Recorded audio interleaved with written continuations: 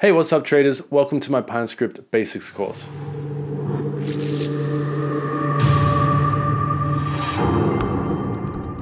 The material in this video is taken from my website over at pinescriptmastery.com. This is basically a stripped down version of my free Pine Script Basics course. The official version on my website goes into a lot more detail. It's more geared towards complete beginners who have never written a line of code in their life. So if that sounds like you might want to go through the official material, as there's a lot of presentations and information about programming in general, like how to get started, what programming is, all the technical jargon. I explain all of that stuff in the official course. I've stripped all of that out for this version because there's 4 or 5 hours of content in my official basics course on my website. And I wanted to keep this video as close to 2 hours or less as possible. I think it's going to be a little bit over 2 hours, but it's going to be worth going through because the material you are about to watch will teach you everything you need to know in order to get started with Pine Script and start writing your own scripts. I'm going to teach you the core fundamentals of Pine, how to use some of the more common basic functions like drawing to the chart, getting user input, generating alerts, and referencing inbuilt indicators. So I hope you find the course material interesting. If you do, make sure to hit the subscribe button and the like button and all that YouTube stuff. And I hope you enjoy it. I really do. I'm really passionate about trading and especially Pine Script. And I hope that passion rubs off on you throughout this material. With all that said, I'll get my ugly mug out of your face and let you get started with the content. Have fun. Best of luck with your trading. And I'll speak with you in the lessons to come. Take care. Hi traders, in this video I'm going to be showing you a basic overview and breakdown of the Pine Script editor. So the Pine Script editor is inbuilt directly into the TradingView platform, and you can open it and use it directly through your browser. So here I am on the TradingView platform. To open up the Pine editor, we just click on this tab here. So if I click on that, that will bring up the Pine editor. So this is what the editor looks like when you first open it up with a blank script. There are a few things to go over here. First of all, you can open existing scripts by clicking on this button here. If I open that, you can open an existing script from your own script library. You can create a new default built-in script. So this will create a new script based on an inbuilt indicator. So if I scroll down to, let's find the, let's go with just a moving average. If I click on that, this will create a new script with the source code for the inbuilt moving average indicator. And if we come up and open a new blank indicator script, that will open a new blank indicator template. And if we open a strategy, this is the template for a new blank strategy. Then we have our new blank library script, and this will create a new blank library. Now, don't worry, we'll go over what each of these different types are. There's really only 3. We've got an indicator script, a strategy script, and a library script. We'll go over all of these throughout the course. Next up, we have save. So if I click save on this blank script, I can name this script. It doesn't matter what you name it, but I would recommend getting into a habit of some sort of consistent, organized naming system. So for me, for example, I like to put 2021 or the current year, 2022, whatever the current year is, in square brackets in front of my script or something like that, just to organize my scripts. If I open up my scripts here, if I go open my script, you can see that I have a significant amount of scripts here, and a lot of them aren't organized, but I have recently begun organizing them by year and also by subject. So you can see I have a bunch of PSMC scripts here. This is a Pine Script Mastery course. This is from the previous version of this course, from version 4 of Pine Script. From when Pine Script was version 4, it's now updated to version 5, so I'm re-recording this entire course. So whenever I create a new script for this course, I will probably call it PSMC version 5 dash and then the name or something like this. That way, when I open up my scripts, I can just type in PSMC and I get a list of all my PSMC scripts. You don't need to do this, but this is just a good habit to get into early if you plan on writing a lot of scripts. So let me open up a blank indicator here and save it. And I'll call this PSMC v5 dash Pine editor. Let me save that script. And now we'll move on to add to chart. So if I click on add to chart, that will add the script to my chart. And now we have our script here. And then next we have publish script. This will publish your script to the TradingView library. We'll go over this in more detail in a future lesson, But this is where you can publish your script. You can give it a description as detailed as you want it to be. You have your privacy settings, so you could make it a public or private script. A private script means it's only visible to those with the link. A public script is visible to all traders on the TradingView platform, but you can protect your source code so that only you can see it, but people can still use your script, or you can make it an invite-only script so that only you can see the source code and you choose who can use it. This is particularly valuable or useful for creating premium scripts that you can charge traders money to use, such as my ultimate pullback indicator, which is a good example of using this invite-only version of a public script. But let's cancel out of this publish script dialog and move on to this little button here. If we click on this, we have a whole bunch of resources here. So we can make a copy of our current script that we have open. We can view the Pine Script official documentation. We can view the Pine Script official reference manual. This is the same thing, but as a pop-up. So if I click on this, we have the reference manual pop up within our browser. This is really useful when you're learning Pine Script. If there's something that doesn't quite make sense to you or something I haven't covered in the course material, you can search through this search box here for whatever that is. So for example, if we're looking at an RSI lesson and I don't cover something in enough detail and you want to learn more, then you can just click on this ta.rsi at the top of this list, and that will give you the reference manual for this function. And it will tell you in detail exactly how it works and how to use this function. But let's close out of that. The next thing we have is our Pine Editor keyboard shortcuts. This is a useful thing to look over and try to memorize some of these key shortcuts. If I click on this drop-down box under Pine Editor, we have a whole bunch of keyboard shortcuts for use in the Pine Editor. So for example, you can save your script by just pressing Control S, which is useful. And then we have a bunch of lesson resources here. So the Pine Coders and Codify are kind of tutorials and examples of how to use Pine. They're kind of just written guides. One other thing to mention in regards to the Pine Editor keyboard shortcuts is that when you're writing out your code, pressing Control Space will list all of the available functions and inbuilt variables we have to work with.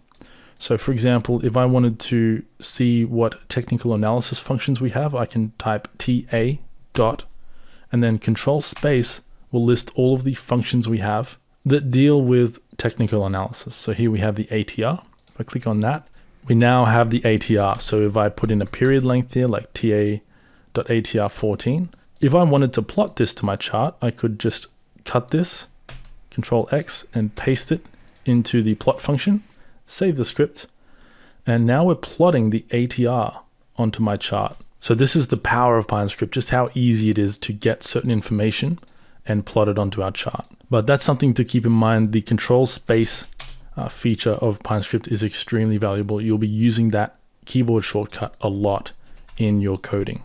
And I believe it's Command Space on a Mac. Next up, we have this little button here, which just renames your script.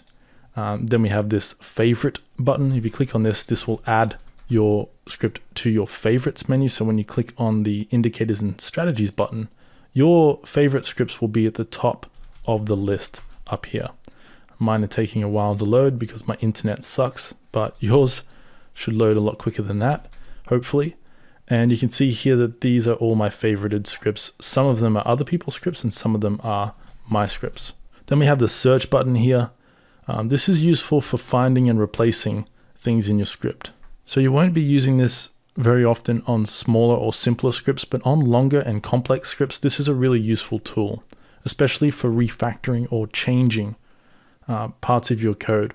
If you click on this little button here, that will drop down the replace text box.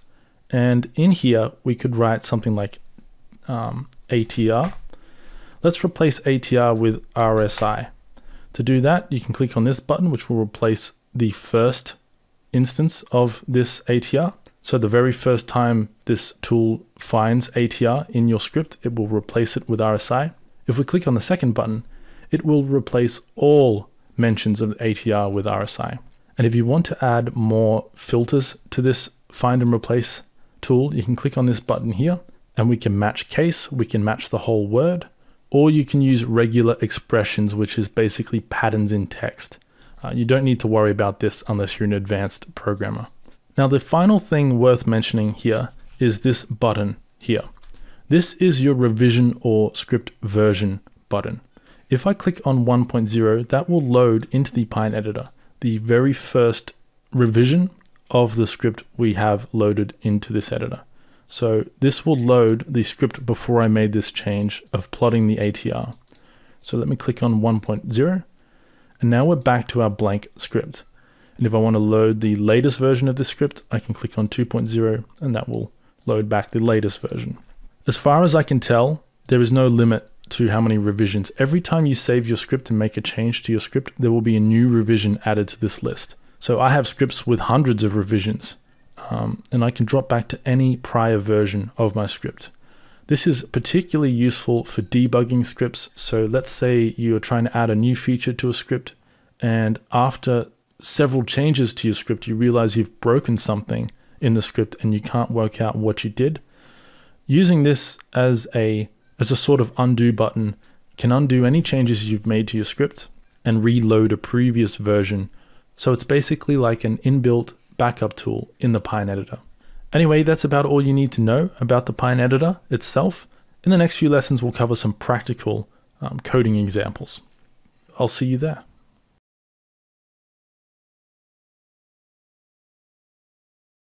Now, before we get into actually writing code, it's probably a good idea for me to go over some of the basic things you will need to know about the compiler for Pine Script. So the compiler is what compiles our code, converts it into information that TradingView's servers can understand. So all of this English written code will turn into computer code that the computer can run and execute our commands. The Pine Script compiler is responsible for doing that. So when I click save here, I'm just going to delete this script after. So I'll just name this delete. My script just compiled.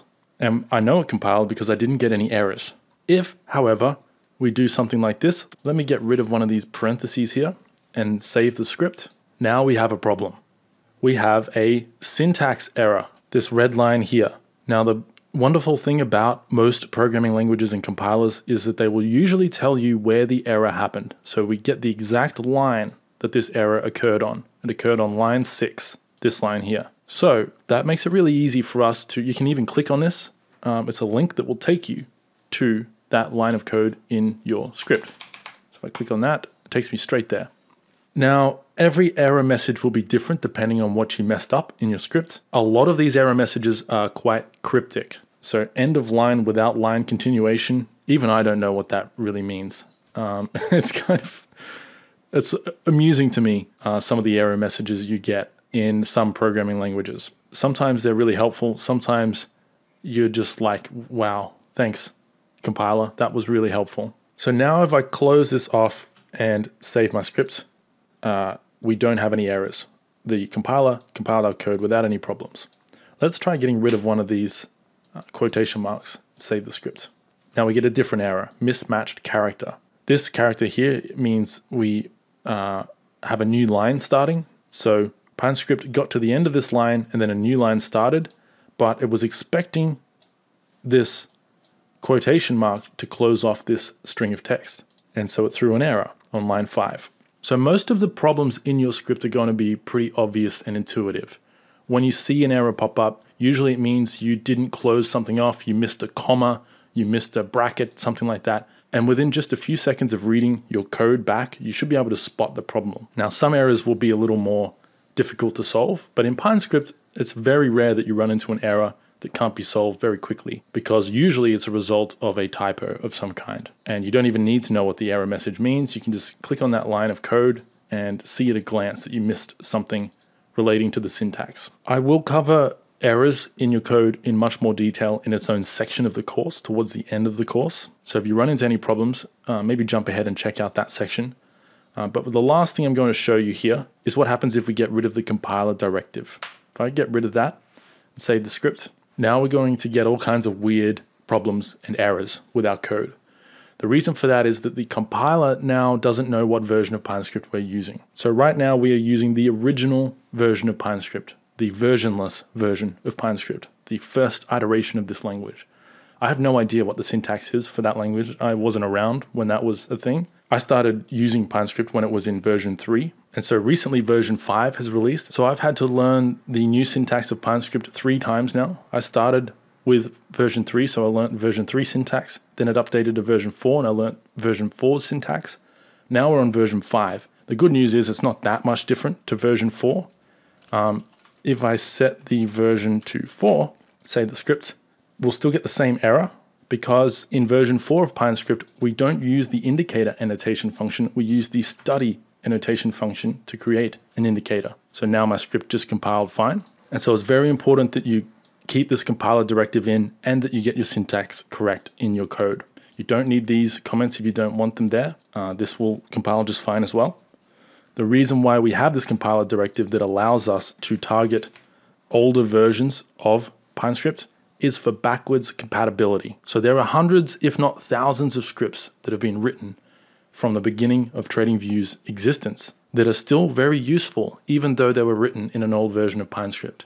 And rather than force all of those coders to update their code to version 5 of Pine Script, TradingView simply allow you to target old versions of Pine Script so that you don't need to update your scripts for them to work. The only reason you would want to update your script to version 5 of Pine Script is to take advantage of the new features of that version. So I have dozens of indicators written in version 4. I'm not going to convert all of them into version 5 of Pine Script, except for the ones that I use regularly.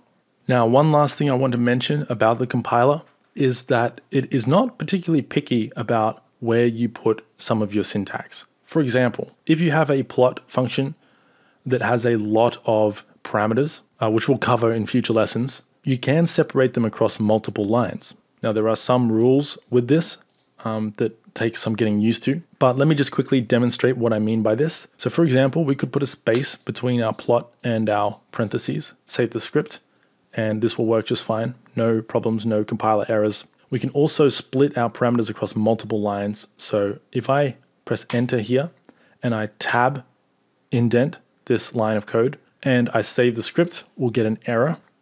In Pine Script, if you want to indent your parameters across multiple lines, you need to put a space after your tab. So now if I save the script, this compiles just fine. So the purpose of being able to do this is maybe you have a bunch of parameters in your plot function that stretch way off your screen. You can separate these onto multiple lines to make it easier to read your code. So for example, if I put a comma here and then enter, I could say offset equals 1, comma, title equals plot close, comma, line width equals 2, comma, and let's set the color to color.black. And then let's move this parentheses down one line. Now if I save the script, this compiles just fine. So we'll cover this sort of thing in future lessons. I just wanted to make you aware of the fact that the compiler is quite flexible when it comes to your syntax, just so long as everything is in the right order and you respect some of the indentation rules, which we'll cover in future lessons as well. But anyway, I just wanted to make you aware of the fact that we can do this sort of thing in Pine Script. The compiler will allow us to separate our code across multiple lines under certain circumstances, as long as we respect certain syntax rules. I'll leave it there because I don't want to overwhelm you guys with too much information before we actually cover what all of these parameters do. But now at least you know that when we get into future advanced lessons, that this sort of thing is possible if you need to separate your code across multiple lines. Anyway, that about sums it up for the compiler. I'm sure we will run into other issues that I haven't covered here that we'll address in future lessons, especially the error section of the course. So I'll wrap this up here and I'll see you in the next lesson.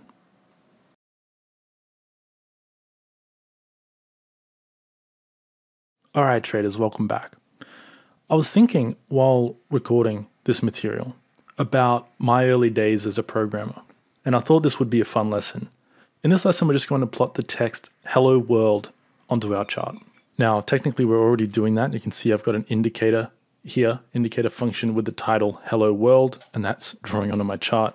But we're going to do something slightly different. We're going to plot a shape onto our chart with the text "Hello World" above it.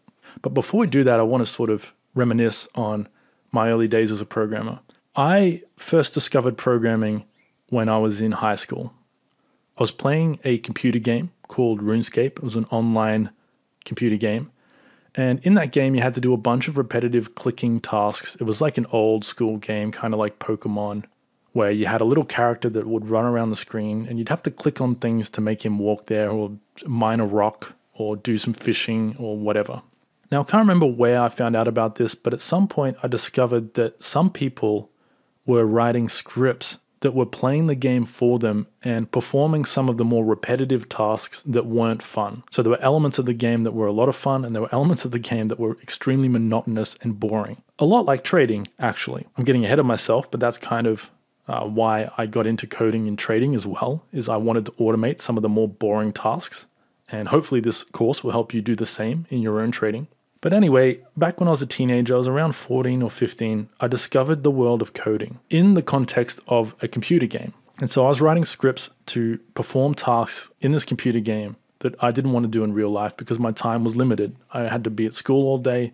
I'd get home from school and only have a couple of hours to play. And I didn't have time to do everything I wanted to do. And so I wrote these scripts that would play the game while I was at school. And it would level up my character and do all these things. Technically, it was cheating, and I did get banned for it in the end. Luckily, in trading, automating your processes is completely legal. We're allowed to do that in trading. But anyway, back when I was learning to code, this was before the wealth of information on the internet. You couldn't just Google how to learn coding and be met with thousands of examples and guides. And I mean, YouTube was barely a thing when I first started learning to code. And there was not that much educational content on YouTube. So I had to learn all of my coding from books. I had to buy books, rent books from the library. And it was a really monotonous job learning how to code. But I remember when I got my first hands on a coding book to learn Java. And one of the first lessons in that book showed me how to write the words "Hello World" into the command prompt on Windows. And I still remember the feeling of getting that short sentence to appear on my screen. It was absolutely exhilarating to see my own work, my own hands telling the computer to output something. Nowadays, that's kind of normal. I mean, everyone has some experience in scripting or Excel or just generally telling computers to do something on your behalf. But back then it was pretty revolutionary to me. And so I hope that this course can inspire that kind of feeling in you as we go through it. I hope that you get excited about what is possible with coding, especially in Pine Script. As you learn to translate your trading ideas into code, I hope you get excited over the possibilities because they truly are almost infinite, almost endless. There are some limitations you'll run into as you learn to code, but for the most part, most basic processes can be done in code, and you can automate a significant part, or semi-automate at least, a significant part of your trading process, your analysis process, setup detection, indicator signals, all of that stuff. But anyway, for this lesson, let's just quickly write the words "Hello World" onto our chart. To do that, I'm going to use the plot shape function. Now, this plot shape function takes a Boolean series, meaning true or false. So I'm just going to pass true in here. And in fact, that's all we need. If I save the script, we'll be having a cross drawn onto our chart. You can see all these crosses here drawing onto our chart. Let's first of all set overlay to true. So this is actually drawing onto price action. So let me save the script, remove that, and add it back to my chart. Now let's add some text to this shape. To do that, we can use the text argument or parameter. So text equals, and now let's write "Hello World." And when I save the script, we're going to be getting "Hello World" drawn all over our chart on every bar here. So let me save the script, and you can see it's pretty unreadable. We have way too many shapes drawing onto our chart now. So let's change that really quickly. Let's just add on a Boolean condition here. Let's say bar state dot is last. So now this will only draw our shape on the last bar on our chart. So let me save the script. There we go. We are plotting the words "Hello World" onto our chart. As simple as that. Literally one line of code. We have our indicator function. You need this line of code in every script. Same with this. But if we get rid of this, and I save it. Technically 3 lines of code, and we're drawing text onto our chart. That is incredible. It's amazing how far the world has come in technology. Back when I was learning how to code, it took over a dozen lines and a heck of a lot of time setting up the programming language, Java, the runtime environment, finding a Word editor, a code editing. They call them integrated development environments. They weren't even really a thing back when I was learning how to code in Java, or at least they weren't available to everyone for free. And now in 2021, as I'm recording this, we can do all of this in our browser, right through the TradingView platform in a handful of lines of code. It's absolutely phenomenal. It's so exciting, the world we live in and what is possible for everyday people like you and me. So this is just the beginning of your journey as a coder and the beginning of your journey taking your trading to the next level. So I hope you're as excited as I am to teach you this stuff, and as excited as I was to learn this stuff in the beginning. Believe it or not, this right here is the basic building blocks for every script you're ever going to write in Pine Script. And it really is this simple. You can obviously make this as complex as you want. You can change the shape we're drawing. You can change the color. You can change all kinds of things, the location of the shape, all sorts of things. But it's not difficult. It's not complex. All it is learning new habits and new rules. Coding is still in English. This is all English words. But the rules in which we express the commands we want to give Pine Script are important, but they are very simple. So you will learn them throughout the course. Don't be afraid if this is the first time you've ever learned any coding. If you follow the lessons step by step, one after another, you will be able to write your own scripts by the end, especially if you take the whole mastery course. So strap in. We're going to cover some really exciting stuff in the lessons to come. I can't wait. Good luck with your trading and good luck with your coding. Speak soon.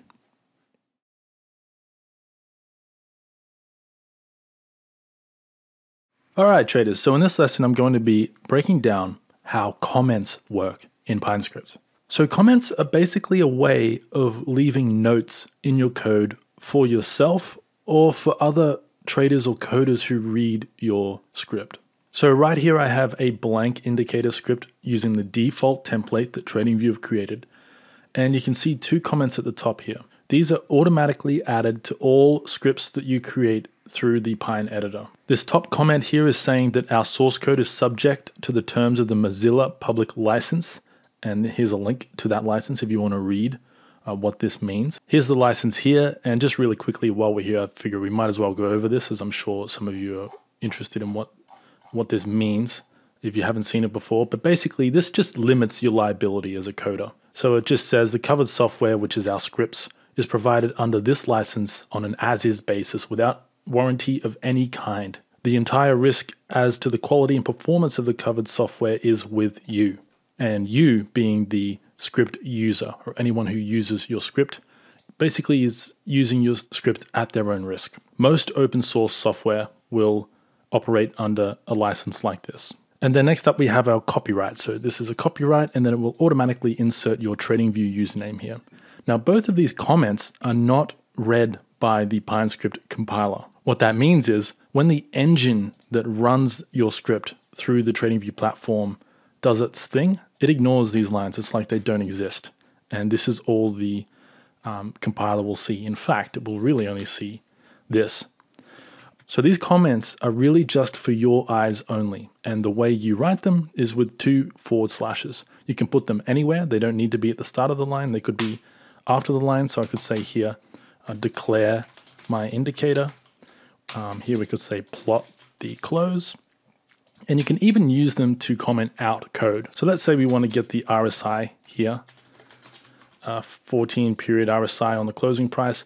Let's say there's a problem with our code, or there's something we want to test and we want to temporarily remove this code without deleting it. We can just add 2 comments in front of it, and now this code is ignored by the compiler.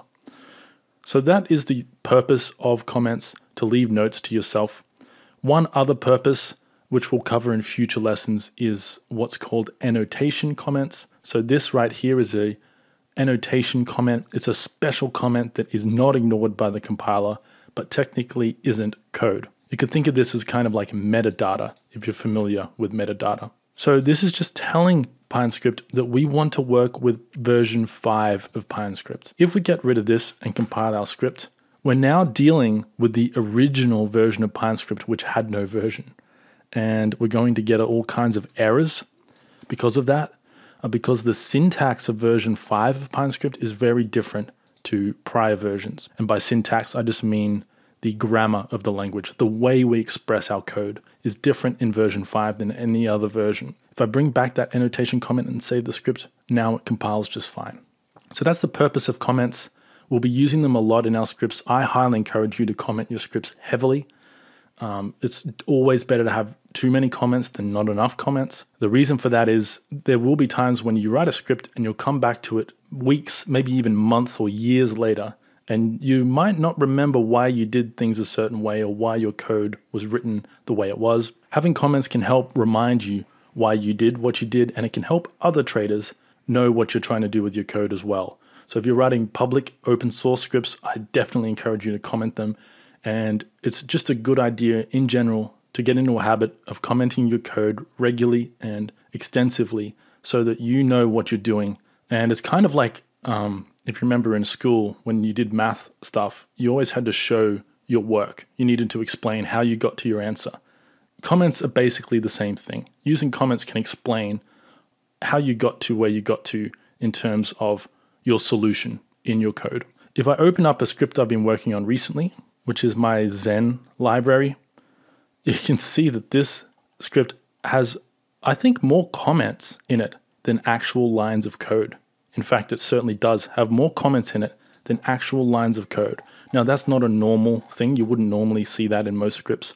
But because this is a library, and we'll get into libraries in future lessons, I don't want to overwhelm you with too much information, but each comment here explains what each block of code does in great detail. The reason for this is that this library is designed so that I could give it to a complete stranger who knows nothing about me, who knows nothing about how I like to code, and they can work out exactly to a T what every single part of my code does. If I got rid of all of these comments, the code becomes significantly harder to read because there is no explanation on what is happening.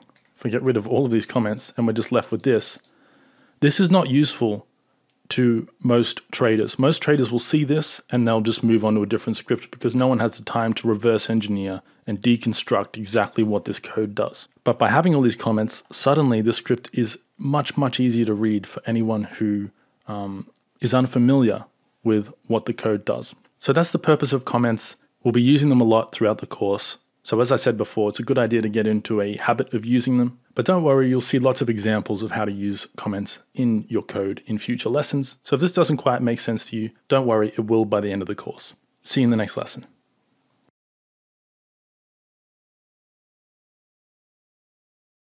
All right, hey traders, welcome back. In this lesson, we're going to be covering the indicator annotation function. Now, annotation function could be also thought of as like a directive function. It's a special function that tells Pine Script important information about the general nature of your script.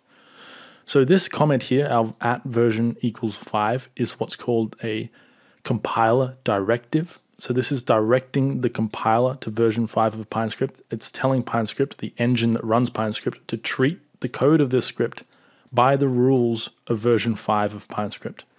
The indicator annotation function does the exact same thing, except that it tells Pine Script to treat the code of this script as an indicator. The reason we need to use this is because there are a couple of different variations of script types. So we have strategy scripts. So if I call this strategy, that changes the rules of this script.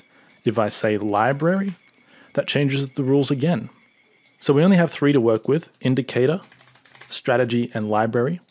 But each of those have different rules that govern your script. For this lesson, we're going to break down the indicator function, which is probably the script type that you'll be working with the most, especially in the beginning of your Pine Script journey. So let's break down the parameters of this function. So by calling this an indicator function, that gives this script access to a different subset of inbuilt functions and commands to work with. So for example, let's try and use a strategy function here. Let's say strategy.close, and we need to pass an ID here. Let's just say close our buy trade. If I save this script, we'll get an error here that says you cannot use strategy functions in indicator scripts. Please replace indicator with strategy. So that's why we need to use these annotation functions. If I change this to strategy, suddenly the script is treated differently by the Pine Script compiler. It has different functionality and features. But let's stick with indicator for this lesson, and let's break down what we can do with this indicator function. So if I hover my mouse over indicator and hold down Control or Command on a Mac and click on this function, on the name of this function, we'll get the Pine Script language reference manual popping up here. And this will tell us all of the various arguments we have to work with here. It'll give us a description of each one. I'm going to break down the most common ones here that you will most likely use in most of your scripts. So let's get rid of our title for a moment here and hover my mouse over this function name, and we'll get a list of arguments. So the first one we have is title. So this is your long title. So let's say I want to call this my super fancy script. And if I save this and move this down a bit, you can see that my script name has changed there. And if I were to publish this script to the TradingView library, this is what it would be called on the TradingView library. This is its long title. This is its more descriptive title. But you can see that it takes up quite a lot of space on my chart. And if we had a lot of plots here, a lot of numbers plotting out here, having a long indicator title name could be a problem. So let's say we want to abbreviate this to MSFS. To do that, we just add in a comma here. All of our arguments in any function are separated by commas. So to add another argument or parameter to this function, we need to put a comma there, and then I need to pass in short title. And then this is a string as well. So we open up with two quotations, and let's say we want to call this MSFS. Now if I save the script, watch our title name here. It's now abbreviated to MSFS, but our official title is still my super fancy script. And if I were to publish this to the TradingView library, that is still what this script would be called. But when it's added to our chart, this is what it will say in the indicator box. So that's how our titles work. Next up, we have overlay. So by default, overlay is set to false. So if I save the script, having it set to false draws into its own box. You can see we're in our own oscillator box here, like the RSI or stochastics, MACD, those sorts of indicators. They are drawn into their own indicator box. They're not drawn directly onto price action like a moving average would, for example. But if you want to draw over price action, say you're working with a moving average script, for example, you want overlay to be set to true. Overlay just means it overlays over your price action. So if we set this to true and save the script, first, nothing will happen because we've already added the script to our chart. So to update this particular parameter, we need to remove our script by clicking on this remove button here, and then re-add it to our chart. So now when I click add to chart, overlay will be updated and it will be drawing over price action. So if I zoom in here, you can see that this script is just plotting the closing price. So it's connecting the closing price of all of these candles on my chart directly over price action. So that's what overlay does. Next up, we have format. So let's set overlay back to false and remove the script, save it, add it back to my chart. And let's say we want to plot volume instead of the closing price. So now let's save the script and it will update. Whoops. It will update, and now it's plotting the volume of each bar on my chart. Let me go out to the daily so that we get a higher number here. So notice this number down here is an exact number of the volume printed. It's not that readable. We don't really need to know the exact quantity of shares traded on a stock or in the crypto market, how many of a particular crypto asset was traded. In this case, we're dealing with ticks, price ticks on the Forex market, tick volume. We don't need to know the precise number. So if you are dealing, this is mostly useful for volume.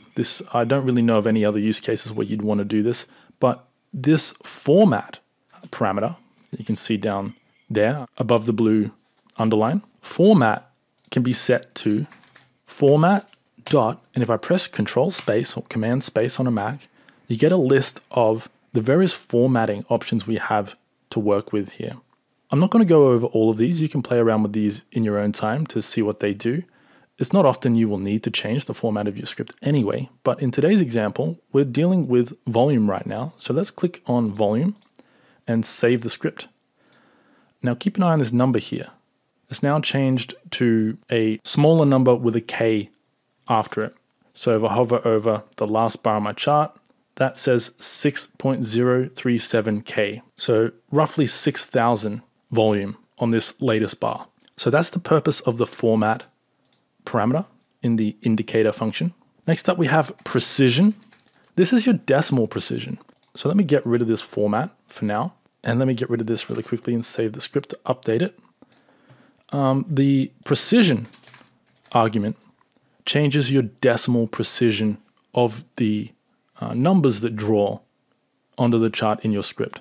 So by default, the precision is going to be set to the decimal precision of your price. So right now we have 5 decimals here on euro dollar. If we were to go to a different market like Bitcoin, for example, now we have a 2 decimal precision. And you can see after the decimal place here, we have 2 digits. But if we wanted to override that to a higher precision or a lower precision, we can do that using the precision argument in this function. So let me set this to 5 and save the script. Now you can see 5 decimal places after the decimal place on this script. Now, in this particular case, we're just plotting the closing price, so that's not that useful, seeing 5 extra or 3 extra decimal places on this price value. But what if we were plotting other values, other indicator values, where we wanted to see those extra decimal places, but we couldn't see them because of the number of decimals on our price? So for example, what about a relative volume indicator? Let's say we want to compare today's volume or this bar's volume to the average over the past 10 days. And we want to know that number to a 3 decimal precision instead of just 2. That's where this argument comes into handy. You can change the precision, override the precision of your indicator plot values with this argument. We will be using this in future lessons, but for now, we can move on. I'll show you practical examples of this later on in the course. Next up, we have scale. So this is the axis, the scale axis you want to plot your values onto. So by default, your indicator is going to plot onto whatever price axis you have on your chart. So in this case, we have price plotting onto our right axis. But if we wanted this to plot onto our left axis, for example, you can use the scale argument here. So we can set scale to scale dot control space. Let's set it to left and save the script. And we need to remove the script to update this and add it back to our chart. Now you can see that our values here are being plotted onto the left scale, not the right scale. So again, not often you will need to do this, but there is the option to if you need to. Let's get rid of that for now. Save the script, remove it, add it back to our chart. So whenever you're dealing with a visual update like scale or overlay, you need to remove the script and re-add it back to your chart. So if you make a change to your script and it doesn't update, a general good rule of thumb is to try removing it, add it back on. That will force TradingView to update your script entirely. Now the next parameter we have to work with is max bars back. This is not something you will often use in your scripts. I've never used it in my scripts, to be honest, but it's here if you need to use it. Now this tells the script how many bars back it can reference from whichever current bar it's calculating on. So if we're looking at the final bar on my chart and we set max bars back to 10, for example, and I save the script, whatever code is running on this last script, this last bar on my chart, the script can only reference the past 1, 2, 3, 4, 5, 6, 7, 8, 9, 10 bars. So only this price action here.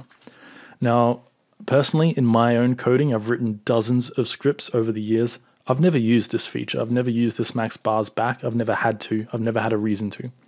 But if you do run into a situation where you need to use this function, this feature, this is how you would do it. You can set your max bars back to 10. Just keep in mind that this is in reference to the current bar. So when your script is running over historical price action, each bar on your chart can look back 10 bars. And then this bar can look back 10 bars, and then this one, etc. So that's how that argument works, but let's get rid of it for now since we would rarely use that. The final parameter I'm going to cover here that is commonly used is time frame. So time frame specifies what time frame your script can run on. So for example, let's drop down to the 4-hour chart and change this to D, short for daily, and save the script. Now my script is plotting the daily time frame closing price onto my chart instead of the 4-hour. So if I zoom in here, you can see that each time this updates, we get a new value down here. So on this bar here, a new day began, and the previous day's closing price was 54690. And then on the bars in between, we get NA because these 4-hour bars are plotting in between the next day. And then on that next day's beginning, we get the previous day's closing price, which was 57487, and so on. So that's one way to hard code your script to only reference a particular time frame. I wouldn't recommend doing this. There are better ways to do this, depending on the script. If you have a script that you only want to reference a particular time frame, you might want to hard code it this way. But if you have a script that you want to be able to use on multiple time frames, you're better off using user inputs to specify the time frame of your script. And we will cover that in future lessons. I don't want to overload you with too much information, so we'll leave this lesson here. If you want to see what these other parameters do, again, just hold Control and click on this function name, and you'll get a list of the arguments we have here with detailed descriptions on how they work. But anyway, that'll do it for this lesson. I'll see you in the next one.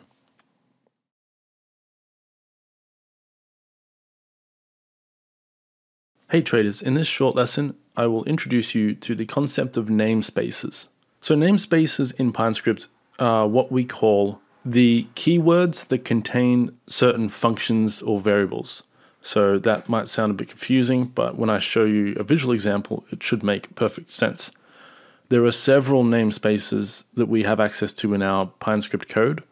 The first one I'm going to show you is the technical analysis namespace.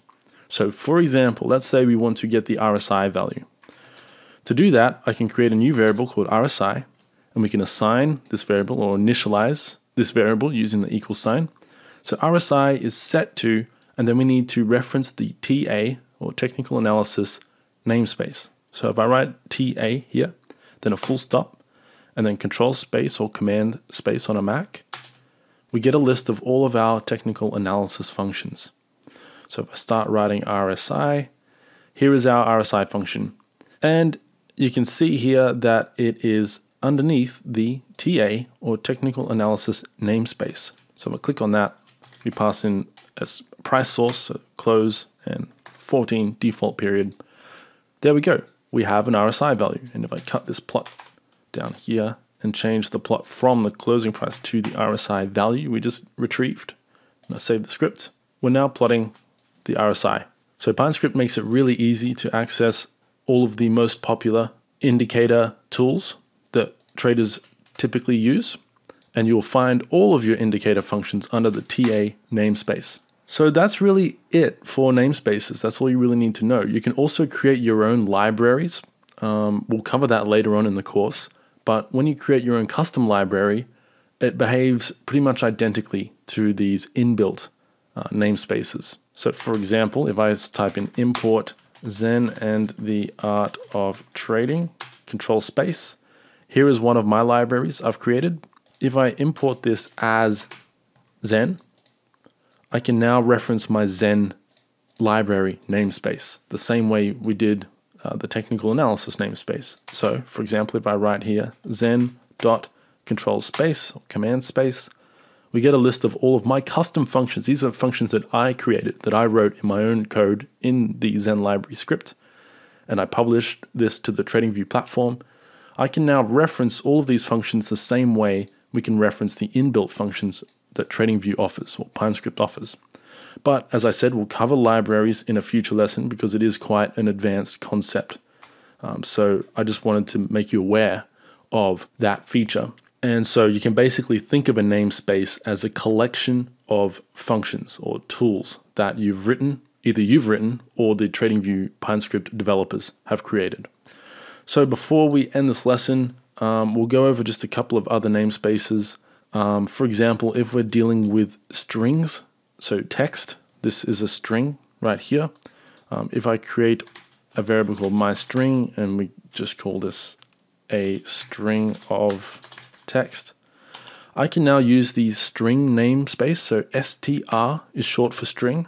If I put in a dot and then control space or command space, we get a list of all of the different functions we can use relating to strings. So for example, if I set this to the text 10 and then I use the toNumber function and we pass in my string, if I cut that and paste that into our plot and save the script, we are now plotting the number 10 after using the string namespace to convert this text into a number. And there are a whole bunch of other namespaces. We have the strategy namespace when you're dealing with strategy scripts. So you have your trade commands and various variables that you can reference, such as your current account balance and things like that. We also have the request namespace, which we'll cover in future lessons. This is where you retrieve or request financial data about stocks. You can reference Quandl, which is a third-party resource that offers all sorts of things like sentiment, interest rate information, all kinds of stuff. We'll cover Quandl in a future lesson. And then we also have the security function here, which we use to reference other symbols and other timeframes. So you use the request.security function to request, for example, we're on euro dollar 1 hour chart here. Maybe I want to check what the daily high and low is, and then plot that information over this 1 hour intraday time frame. To do that, we would use the request.security function. And so that is a quick crash course on Pine Script's namespaces. And we'll be using these frequently in our scripts. So you'll get used to using these and you'll soon memorize them all very quickly. Anyway, that's it for this lesson. I will speak with you in the next one.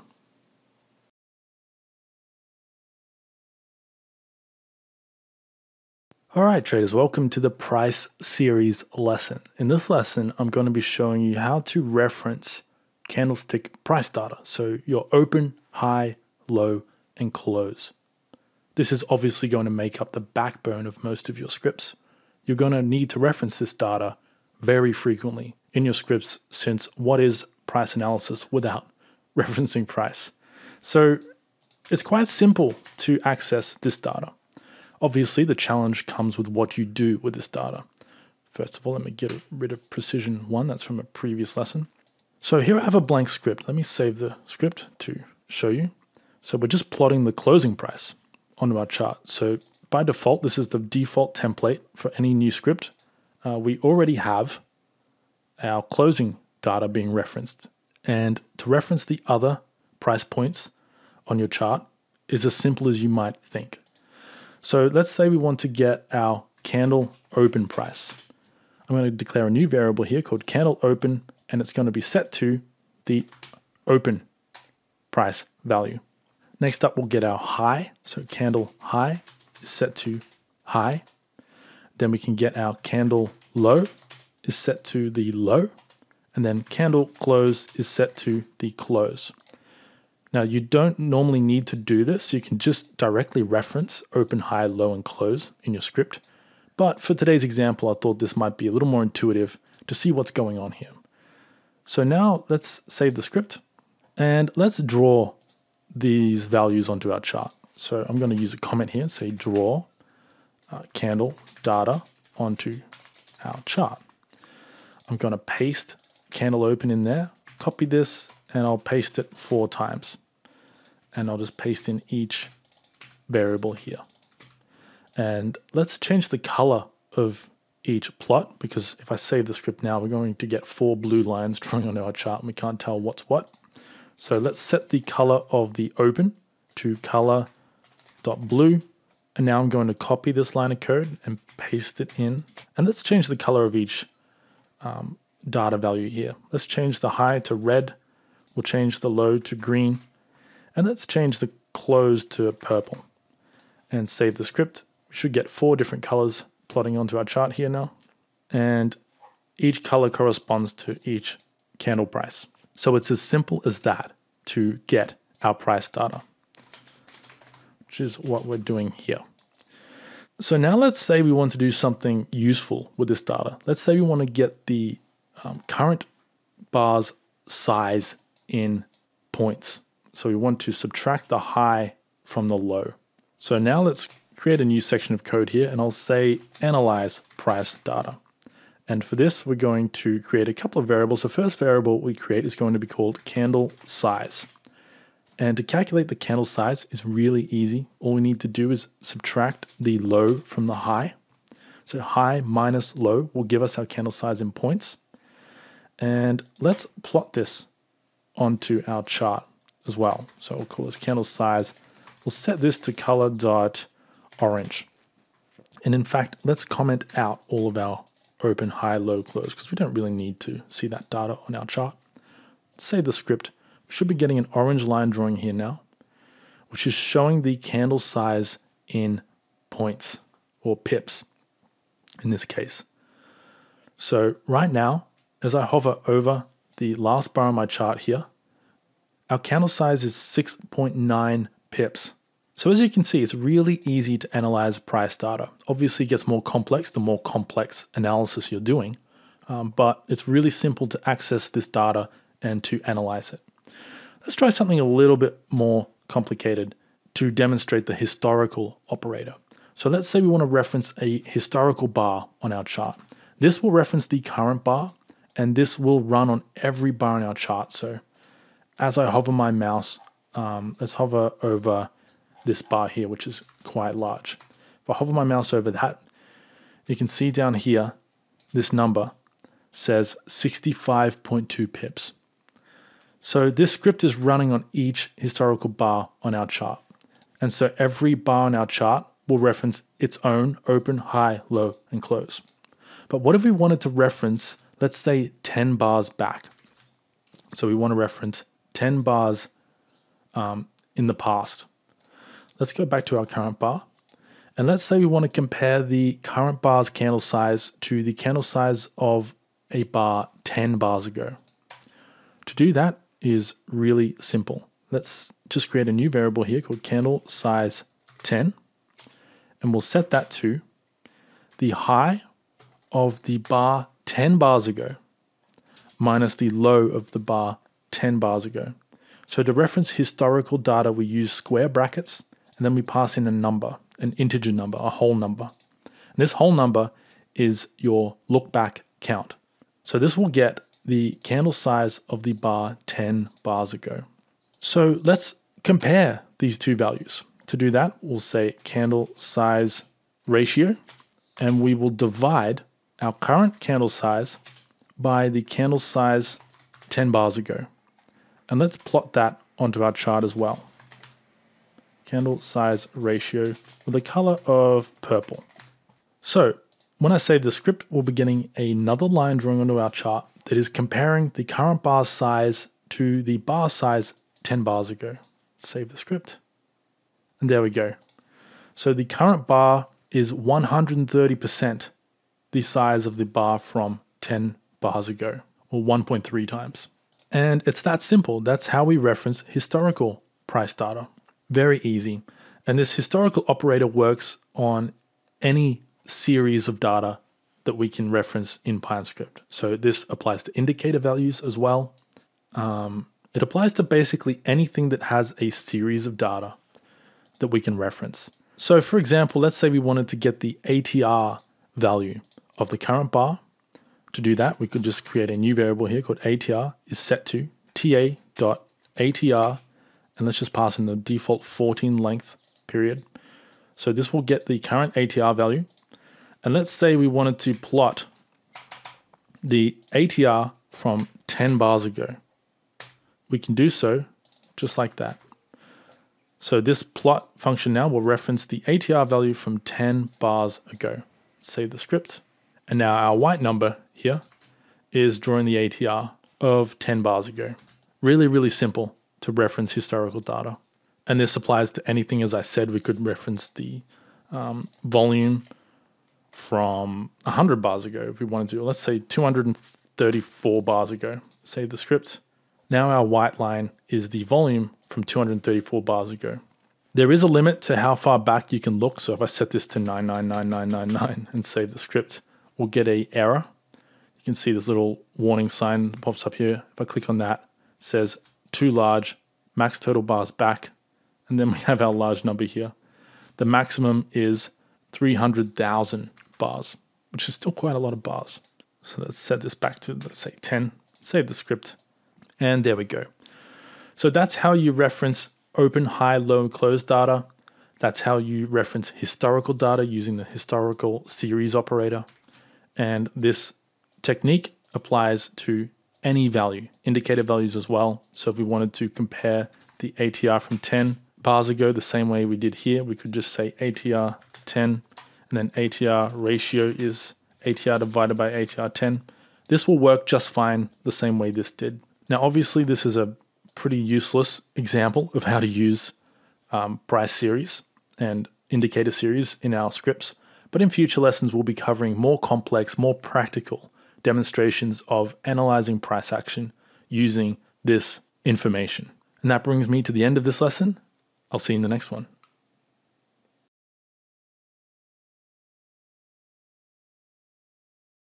In this lesson, we're going to be covering the fundamental commonly used data types that you will be using in most of your scripts to perform your calculations and analysis. The first data type you're going to be working with in all of your scripts, for the most part, will be number types. So there are two types of numbers in Pine Script. We have integer type. This is whole numbers. So for example, 1 would be an integer. This could be 1, 10, 100, 20, whatever. Just as long as it's a whole number and there's no decimal in it, that will be called an integer. Next up, we have float type. This is like an integer, except it has a decimal place after it. So any number with a decimal place is considered a float. The reason this is called a float type is because there is no fixed number of digits before and after the decimal place. So the decimal place can float around, and so that's why they call it a float. Programming can be weird like that. Don't ask me why that became a thing, but you'll get used to it. So there's a lot of technical jargon you'll need to learn in coding. Integers just mean whole numbers. There is more nuance to this. For example, there is a maximum number that an integer can be, but you don't need to know about that because it's extremely unlikely you're going to run into that issue in Pine Script. I certainly never have in the 3+ years I've been working on all kinds of scripts. But anyway, moving on, we have our floating point numbers, float type numbers. For example, a closing price is a float because there's a decimal number in it. You can see here on Bitcoin, we have 2 digits after the decimal place. That means that this price here is a floating point data type. Next up, we have, it's not another data type, it's just a different way of using floating points. So float type E, we'll call this. And if I were to say 0.1 and then use the mathematical operator E and then put 2 on the end here, what this is saying is return the number or the result of this equation, which is 0.1 times 10 to the power of 2. Now, it's not often you'll need to use this, if ever, but the option is there if you need to, or if you're mathematically inclined. For me personally, I'm terrible at math, which is interesting considering I became a trader and programmer. But that's the beauty of modern programming. You don't need to be good at math to be a programmer. But if you are talented at math, this is a tool at your disposal. The next data type we have to work with is what's called Boolean values. So a Boolean data type is simply yes or no, true or false, 1 or 0. In Pine Script, it's represented by the word true and the word false. So a bool type or Boolean type would look something like this. True for true, false for false. So let me leave that as true.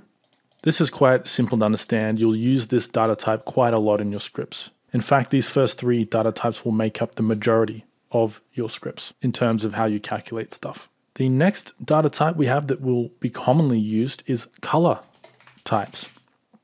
So color types in Pine Script are their own data type. And to reference color data types, you can use the inbuilt data types that Pine Script provide. If I type out color and then a full stop and hit Control space or Command space on a Mac, and I scroll down, you can see a list of inbuilt colors here. So if I say color.red, that will give the Pine Script inbuilt red color as a data type. And this can be passed into any of my drawing tools. So for example, we've got a plot here that is plotting our float type E.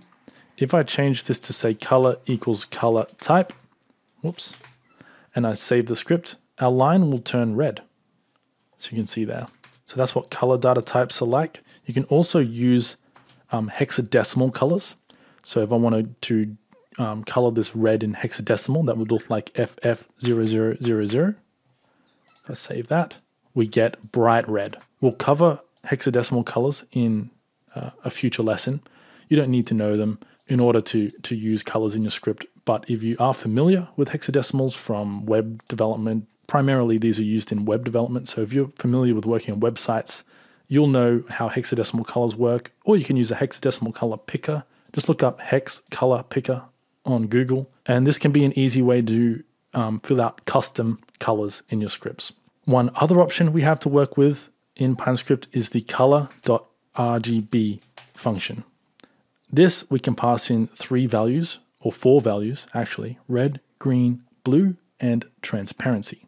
So for example, if I wanted full red, I could type in 255, 0 green, 0 blue, and 0 transparency. Now the transparency is optional. If I just put in RGB as 25500 and save the script, this will stay red. Actually, let's change this color so that we can actually see the difference. So this will now be bright green. There we go, because we've set green to full. So RGB colors range from 0 to 255, 0 being none and 255 being the maximum. And if we wanted to change the transparency, let's say we wanted to make the line completely transparent, we could set transparency to 100%, save the script, and now the line will disappear from our chart, but it's still plotting up here. So that's one way of plotting values onto your chart without the user seeing the actual line being drawn. I use this quite a lot in my scripts to draw information onto the chart that I want to reference in my indicator values, but that I don't want to see on the actual chart, such as stop loss sizes and things like that. Don't worry if this was a bit confusing. We'll cover color types in future lessons in great detail and in more practical examples. The next data type we have to work with that you will commonly use in your scripts, not all scripts, but some scripts, will be the string data type. So this will be string type equals text. So string is just what programmers call text. And in order to define it, we need to put 2 quotation marks on either side of our text. The reason why we do that is if we just say text here, then Pine Script doesn't know the difference between this and an actual function or variable in our script. If I save the script, we'll get an error here. It'll say undeclared identifier text. If we put quotation marks around it and save the script, we'll get no error because now Pine Script knows that this is text. Now you can use quotation marks or you can use single quotation marks as well. That will work just the same. If I save the script, this is treated exactly the same as if we'd used quotation marks. So it's really just a matter of preference, which one you use. I prefer to use the double quotes personally, just because I'm used to that from other programming languages. But if you're experienced in a different language and you're used to using single quotes, you can use them in your scripts if you want to. And just as a side note while we're here, if you want to include a single quote in your text, you can't just add another single quote, because now that's treating this as a string, and then we just have a single quote on its own. If I save the script, we'll get an error because we didn't close off this string here. If we add a backslash in front of this text, Pine Script will now know that we want to include this quote within our string. Then this backslash is telling Pine Script we want to include this single quote within our text. So for example, let's change this to ITS bullish. Now, if we were to draw this onto our chart using a label or any other text drawing function, a table or something like that, this text would display on our chart as this. So this quotation would be included in the text and the backslash would be removed. So that's the purpose of the backslash. You can also do things like \n, and that would move bullish onto a new line. And so if we were to draw this onto our chart, it would look like this. It's bullish on a new line. There are several escape characters you can use in your strings. We won't cover that in today's lesson because it's outside the scope of this lesson. I'm just introducing you to these concepts. I don't want to overwhelm you with too much information. And so let's just get rid of all this and go back to text. And we'll cover escape characters and stuff like that in future lessons. So before we wrap up this lesson, let's plot all of these types to our chart. And we'll just have a quick look at what they look like. So we have integer type, float type E, and bool type. We can't plot a boolean directly onto our chart, so we can only plot these numbers at the moment directly onto our chart. So let me change this to color.white, and I'll change this to color.white as well, and we'll save the script. So now you can see that we're plotting our integer type as 20. It's just a whole number. And then our float type, let me change my float type to 33.3 and save the script. Now here's our float type, 33.30. Now remember, in a previous lesson I talked about precision of your script. Because we have 2 decimal places after our market price, we have 2 decimal places on our indicator values. So even though I set this number to 33.3, it displays as 33.30. If I didn't want that, I could change my precision to 1, save the script, and now it's only plotting to 1 decimal place. And so here we're plotting our integer number as a whole number, our float number, and then our float type E number. And in our integer plot, we are passing in our color type. Now let's use our bool type here. Let's say if bool type is true, then let's overwrite our color type to color.red. So now when I save the script, this color here, this plot will turn to red because bool type is set to true. And we just said if bool type is true, override color type with the color red. And to override something, we need to use the := symbol. We can't just use equals because that's declaring a new variable. We want to overwrite this variable with this new one. And don't worry, we'll cover this in future lessons. I'm just showing this to you before we wrap this lesson up, how bool types work. So now if I save the script, this color will turn red because bool type is true and we've overwritten our color with red. If I change this to false, the color will go back to green because bool type is no longer true. Save the script. There we go. So that's it for this lesson. There are several data types here that we'll work with. These are the common data types. There are other data types too, like tables, labels, drawing objects, things like that. But we'll cover those in future lessons once you become more familiar with the basics of Pine Script. So don't worry if you are overwhelmed by any of this lesson. Throughout the course, we'll be using all of these data types quite regularly in practical scenarios. And over time, you'll learn how they all work and how you can use them in your own scripts. So that'll do it for this lesson. I hope you're enjoying the course so far. And if you are, stick around because it's about to get a lot more interesting.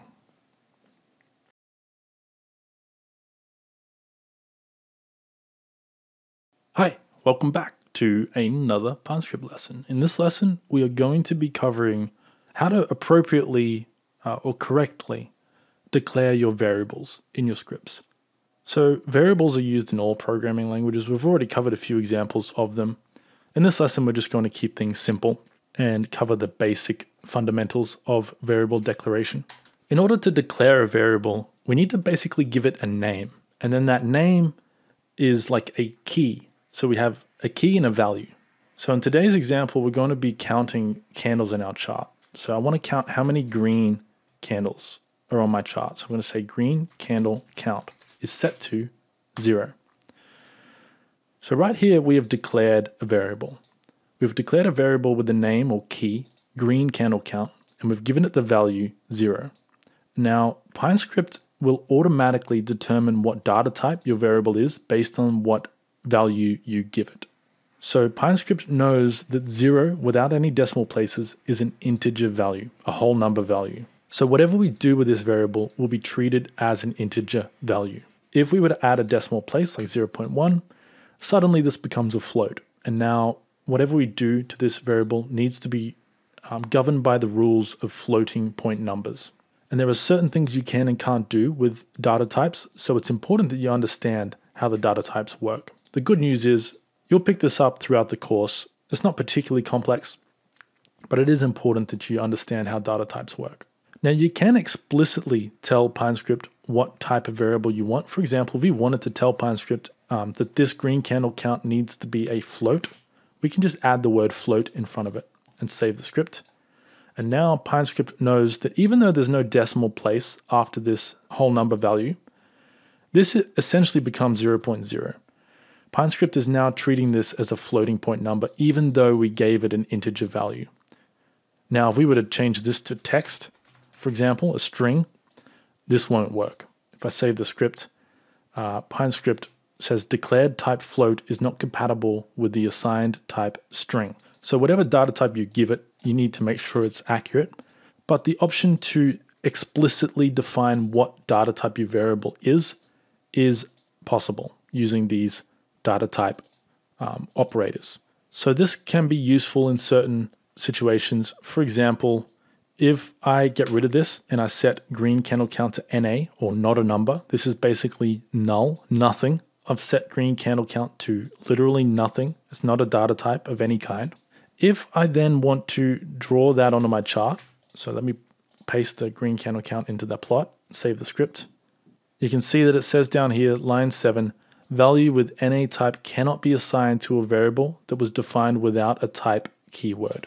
So we cannot declare green candle count as NA, but if we add float on the end and save the script, this will now compile, and we are now plotting NA onto the chart. So that is one useful way of declaring a data type with nothing as its initial value. So we don't want this to be 0, we want this to be nothing. The only way to do that is to explicitly give this variable a type keyword. But we don't usually need to do this, so I'm going to get rid of that and set this back to 0 and save my script. So now we're plotting just 0 onto our chart on every bar. Now let's say that we want to count every green bar on our chart. To do that, we need to check if the closing price is greater than the opening price, then set green candle count to green candle count plus 1. Now notice that I used the colon equals operator here and I didn't just set equals. Now the reason for this is because once a variable is already declared, in order to overwrite the value that we've given this variable, we need to use the colon equals operator to reassign this variable to a new value. So for example, if I set this to 50 and I save the script, we will still be plotting 0 here and we get an error or a warning. This orange writing down here is a warning, not an error. It's just bringing to our attention that maybe we made a mistake. It says here that shadowing variable green candle count exists in the parent scope. Did you want to use the assign operator instead of the initialize operator or equals? So when you're first declaring a variable, you need to use the equals. That initializes the variable. You can't use the assign variable until the variable already exists. So if I save the script now, we get an error that green candle count is an undeclared variable. So the equals sign is for declaring a new variable, and the colon equals is for reassigning an existing variable a new value. So now if I change this to colon equals, instead of plotting 0 onto our chart, like we do here, if I use the colon equals, we will now be plotting 50 because our green candle count is being overwritten with the number 50, but only on bullish bars. So let's say we want to count all the green bars on our chart. To do that, we need to set green candle count to green candle count plus 1. So that will increment this variable by 1.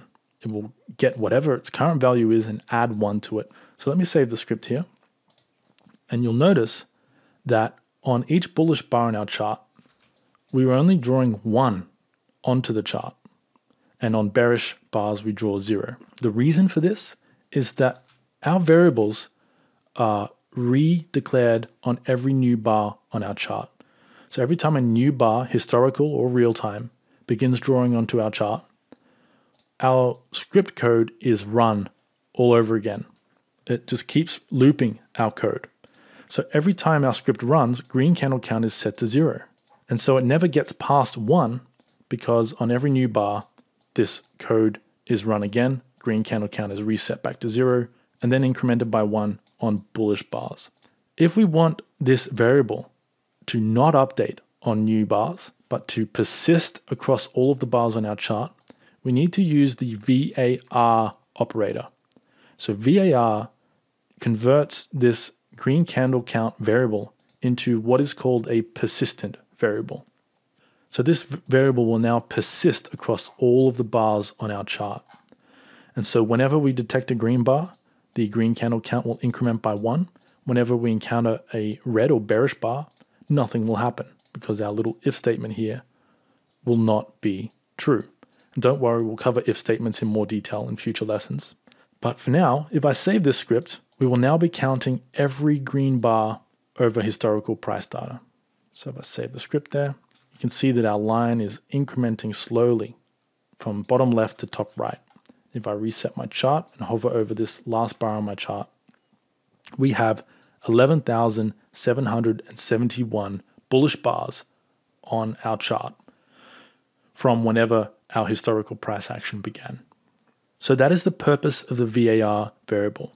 Now the reason not all variables are VAR variables are because let's say we want to draw a shape whenever we detect a bullish bar. If I change draw shape to true, and then we use the plot shape function and we pass in our draw shape variable. If I save the script now, you can see an X plotting in our box whenever a bar is bullish. So for every green bar here, we have an X. If I change this draw shape to a VAR variable and I click save, all of these bars will have an X above them because the very first time we detect a bullish bar, draw shape will be set to true and it will never reset back to false because we're using a VAR variable. So let me save the script here to show you what I mean. Here you can see we have all these X's. If I go back to the very first bar on my chart using the Alt-G shortcut, here you can see that the very first bar on our chart is bullish. And so draw shape is set to true and it is never set back to false because this is a persistent variable. And so we draw X's on every single bar. If I get rid of VAR and save the script, now draw shape is reset on every new bar on our chart.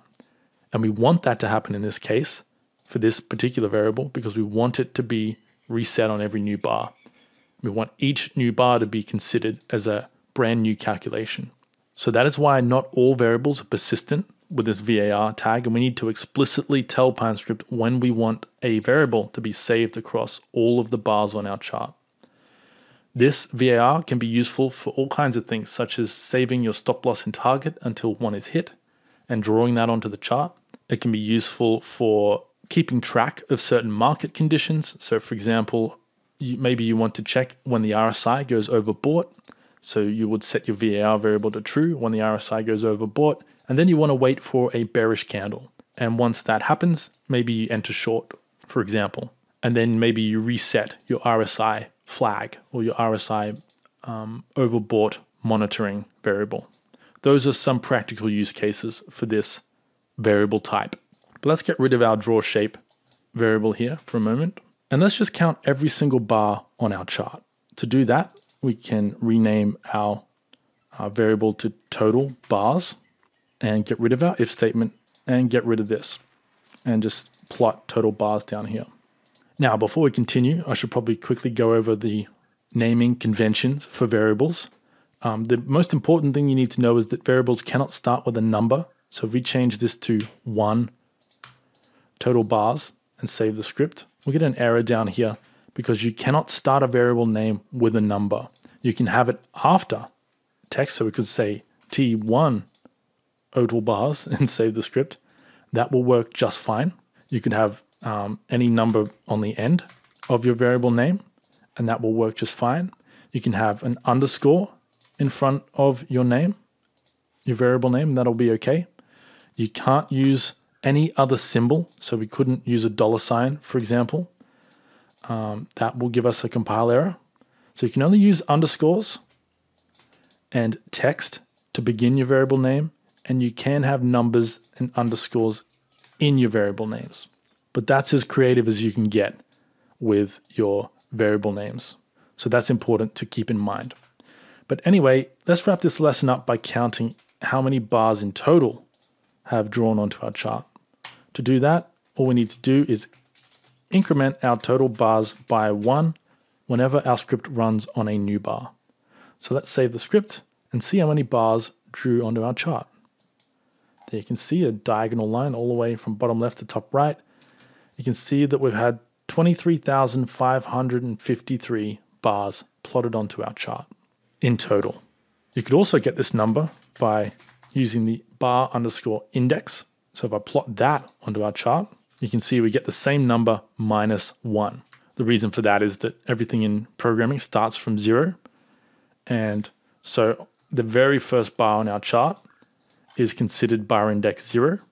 And our script would have incremented our total bars to 1. So in our script's case, let's plot total bars with a color of color.purple and save the script. Now we'll get 2 lines drawing offset by 1. So if I hover my mouse over this very first bar, you can see that our script says that this is bar number 1, whereas bar index says it's bar number 0. The reason for that is that our total bars number is incremented on the first bar, whereas bar index is not. It's only incremented after that bar is finished drawing. So it starts from 0, 1, 2, 3, so on, all the way to our final bar. And our total bars starts from 1 and counts all the way up to the last bar. So that about does it for our variable declaration rules and fundamentals. We'll be covering variable declaration in quite some detail in the lessons to come and in much more practical use cases.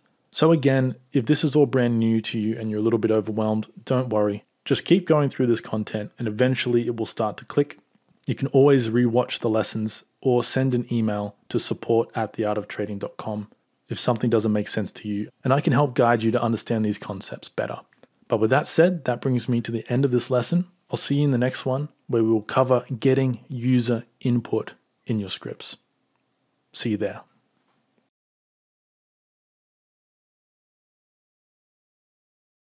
Okay, so in the official Pine Script Basics course over on my website at pinescriptmastery.com, this is where I would get into how to get user input from the settings menu in your scripts. Now, the problem I have here is that this video alone is 40 minutes long, almost, and would make this YouTube video 3 hours long. And I wanted to try and keep this at 2 hours or less. So instead of copying this lesson from the official course into this YouTube series, I'm just going to briefly go over the basics of user input. So in the official lesson, I go into great detail about each input type and all of the parameters we have to work with when getting user input. But for this lesson, I'm going to keep things extremely simple. We're just going to get a couple of user inputs without bothering with all of these extra optional parameters. And if you do want to learn the specifics of all of the various advanced user input functionality and features we have to work with in Pine, then it's definitely going to be worth signing up to the official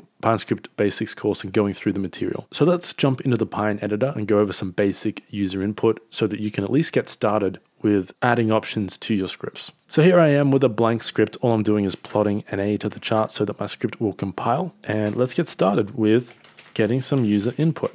So the first type of input I want to show you guys is a Boolean input. And to get a Boolean input, which is just a true or false value, we use the input.bool function. And this function has several parameters we can work with. I'm just going to show you how to use the title and the default value. So I can title this some true false setting and set the default value to, let's set it to true. Save my code. And now I've opened up the little settings menu here. We have our some true false setting that we can turn on or off, and we can reference this in our script like we would any other variable. The next two inputs I want to show you are number inputs. So the first one is going to be an integer input. That's just a whole number. So input.int will get you a whole number input. Again, this has several parameters. We're only going to cover a couple of parameters here. The first one's going to be title. We'll set this to an integer input. We'll set the default value to 33, and we will set the minimum value to 0 and the max val to 40. And let's also set the step to 2. So now when I save my code, I'll explain what each parameter here does. If I open up the settings menu, we now have a number input. The step parameter tells the interface how many numbers to increment or decrement when we click the up and down arrows here. So if I click up, you can see it's going up in steps of 2. And now that we've reached 39, we cannot go any higher because our maximum value is 40. And because this up arrow is trying to increment this to 41, it's not working. You'd have to type in manually 40, and that will work. If you type in anything higher, if we type in 50, it will do what I just did there, just cut off the 0. Let's try something different. Let's try 77. Let's try 99. Yeah, you can see it's just cutting off the second number there and rounding down to the first number. And same with our minimum val. If we go down to 0, because we're incrementing in steps of 2, we're trying to go to -1, but we can't here because we've set the minimum value to 0. If I set this to -10, save my code, open the settings, now we can go down into the negative numbers. So that's how we get integer inputs from the user. Let's have a look at float inputs or decimal numbers. To do that, we just use the input.float, title this decimal input. We'll give it a default value of 11.1. And if I hover over this function name, you can see it has a bunch of other input function parameters. Now, I won't bother with min val, max val, and step. I just showed you how to do that with integers. It's exactly the same with floats. But what I will show you how to do is use the confirm parameter. So if I set confirm to true, save my code. For this to work, I need to remove the script from my chart. And when I add the script to my chart, now that I've set confirm equals true on this input variable, watch what happens. When I click add to chart, I now have to confirm this input. So this confirm dialog popped up. Anything you set confirm equals true to will pop up when you first add the script to your chart. And now you need to set this to whatever this setting is supposed to be. Then you click apply. Now when you open up the settings menu, everything is back to normal. So that's a float input, very simple there, pretty much the same as an integer. One slightly different input I'll show you how to use is the price input. So a price input is essentially a float input, except that it's treated as a price value. So if I set price input, let's set the default value to 0 and set confirm equals true. Watch what happens now when I click save and add the script to my chart. Actually, let me get rid of this confirm equals true since I already showed you how that works. This one is slightly different. A price input is slightly different to a float input, and I'll show you what I mean. If I click add to chart, we now have to set the price input price for our basic user input script. And you can see we have this horizontal line that tracks with my mouse. This is forcing me to select a price value with my mouse. So for example, if you're writing a script, maybe that detects candlestick patterns around a support and resistance level and alerts you so that you don't need to babysit your charts all day, you could use this type of input to place this line at a support level. Like I see here, if I click right here and I open up my settings menu, my price input has now been set to the price value that I just clicked on. So that's a really cool feature in Pine. You can also do this with time inputs. So if I quickly show you a time input, input.time. And I forgot to mention, if you press Control Space after you write input, here is a list of all the input functions we have to work with.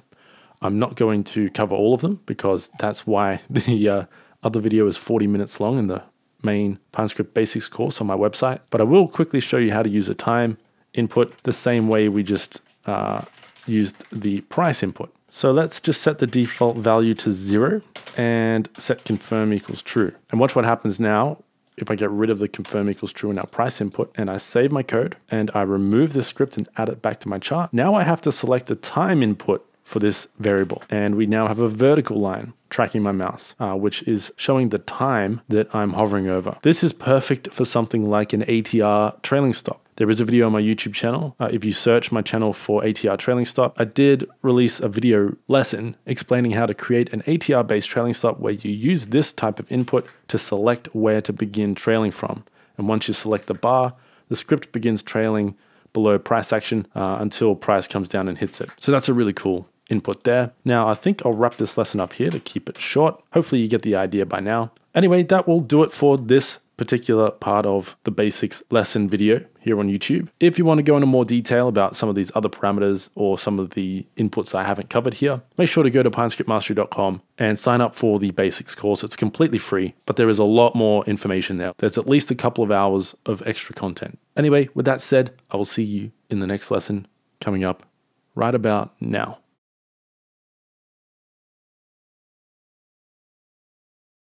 Hi traders, in this lesson I'm going to be showing you the fundamental concepts that you need to know regarding alerts in Pine Script. So there are two ways to trigger alerts in Pine Script. Both ways depend on Boolean triggers, so true or false triggers. If the trigger is true, an alert is fired.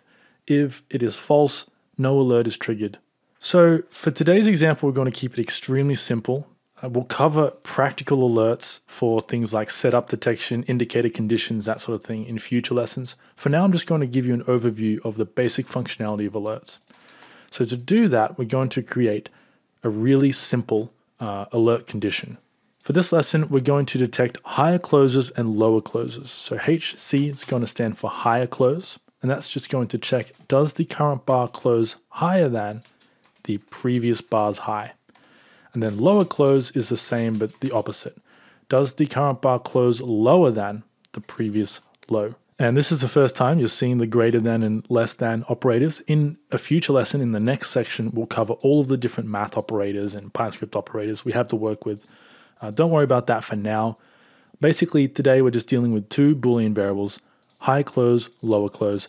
If the current bar closes higher than the previous high, high close is set to true. Otherwise, it's set to false. And the same for lower close, but the opposite. It needs to close lower than the previous bar's low. And so now we have two different ways we can trigger alerts with these variables. The first way is to use the alert function. The second way is to use the alert condition function. And I'll go over the differences now. So first of all, let's use the alert function. The way this works is an alert function triggers an alert as soon as it is called. So, for example, if we check if HC is equal to true, fire our alert. And this alert function takes two parameters, message, which is a string, and frequency, which is an inbuilt variable, or built-in variable. So we have three options here, once per bar close, and both of these options basically. So if we set this to once per bar close, this alert will only fire if the current bar closes as a higher close bar. And the message can be anything. So we could make our string anything. I'm going to say here that this bar closed higher than previous bar. And then I'm going to add a colon on the end. And then I'm going to add on the current closing price of the bar to our alert. So to do that, we need to use the toString function because you cannot add a number directly to a string, and we need to use the str namespace here. We'll go over namespaces in a future lesson, but we need to say str.toString and then pass in our number, and this will convert the current closing price into text, into a string. And so when we get a higher close bar that closes, so our alert frequency is set to once per bar close. If we get a higher close bar an alert will be fired with this text. So that's one way we can trigger alerts. It's quite simple, really. And now you don't need to specify these parameters here. The function will assume that the first parameter you give it is a string. So we could get rid of message equals. And it will also assume that the next parameter will be a alert frequency. So we can get rid of that. So we have our alert function triggering with a string argument and a frequency argument only on high close bars. Then we could do the same for if lower close. I could copy this string, paste it in there, change that to lower. And now we've got an alert firing on a lower close candle. And just to demonstrate that we can do it, let's change this to frequency once per bar. So this will not wait for the bar to be confirmed. It won't wait for the bar to close. So that's one way to fire alerts, and it's my preferred way to trigger alerts in my scripts. But there is also another option here, and that is the alert condition function. So this alert condition function cannot be placed in an if statement. It needs to be in your main script's scope. So it can't be in an if statement. It needs to be in your main script's sort of body of text. So it needs to be checked on every single bar on your chart. And this function takes 3 parameters instead of 2. The first is the condition, the Boolean condition to trigger the function. So in this case, if we wanted to trigger an alert for high closes, we would pass in HC, comma. That's our condition. If HC is true, then the alert will fire. And then we have our title. So here I'm going to say higher close alert. And then we have our message. So for this, I'm just going to say the same thing here. This bar closed higher than the previous bar. Let's save the script and make sure that compiles. And there we go, no problems there. Now how this will work is on our real-time bar, on the current bar on our chart, this alert condition function will check is HC true? If it is, then fire an alert with the title, higher close alert, and the message, this bar closed higher than the previous bar. Now, there are a couple of differences between these functions. The first important one is that we cannot just add on our closing price as a string here, the same way we can with this alert function. If I save this script now, we will get an error. Cannot call alert condition with argument message equals, and then our series string. So a series string just means a string that can change based on certain conditions. So the closing price can obviously change at any time. The alert condition function does not accept any parameter that can change at any time. It needs a constant string, meaning a string that never changes, such as this right here. The only exception with this is that we can use placeholder tags. So if I come up to the alert button here and click on that, and I scroll down to the bottom here, you can see this text here. You can use special placeholders such as close, time, plot 0, etc. If you click on this little question mark button here, you can see all of the different placeholders we can use in our alerts. And there are quite a few of them. When we are using the alert condition function, the placeholder tags are the only way to put in variables that change. So for example, if we wanted to put in the closing price, we would need to do 2 curly brackets and then write close and then 2 close curly brackets. This placeholder would be replaced by TradingView when the alert fires with the current closing price. So now if I save the script and we come up to the alert button and I select our script alerts, if I click on this little drop down box here, you'll see that we have our any alert function call as an option. That is this function here. So we could set up an alert so that either of these get fired, or we can select our higher close alert, which is our alert condition. So if I click on that and I say once per bar and turn off my webhook. We'll cover webhooks in a future lesson. Don't worry about them for now. But if I just set an alert as this is right now, I've set it to once per bar. Because the current bar's price is greater than the previous bar's high, this alert should fire immediately. So let me click create. We'll wait for price action to move. As soon as price action moves, there we go, our alert is fired. So you can see when I hover over that alert, it says this bar closed higher than the previous bar, and then it has the closing price. So our little placeholder here was replaced with the closing price. You could also put in the ticker if you wanted to. So now if I save the script and set a new alert and select high close alert and click create, now we have a new alert that fired, and you can see that it now says the market, the ticker ID of the market that fired this alert. So that's how you pass in dynamic information into your alert condition functions. The alert function, on the other hand, is a lot easier to pass in information. So this particular function is definitely the preferred method for dealing with third-party APIs. For example, for trade automation using TradingView alerts, you would be better off using this alert function if you can. This alert condition, on the other hand, is great for manual alerts because you can give each alert a title. So for example, I could copy this, paste it down here, change this to lower close and change the condition to our lower close variable. Change that to lower. So here's our lower close alert. And then let's say we want to merge both of these. So we want to say if we have a higher close or we have a lower close, then we have a HCLC alert. And then we could just say this bar closed higher or lower than the previous bar. Now if I save the script and we come up to the alerts dialog and select our script, when I click on this drop-down box, we have 3 different alerts to choose from here. We have a high close, lower close alert, high close alert, and lower close alert with their own titles. So this is really useful for setting manual alerts in your scripts. Say you have a script that is designed to help traders trade your script manually, and you want to detect things like a certain candlestick patterns or certain indicator conditions, that sort of thing. This is a great way to separate your alerts with a title to make it more intuitive for the user.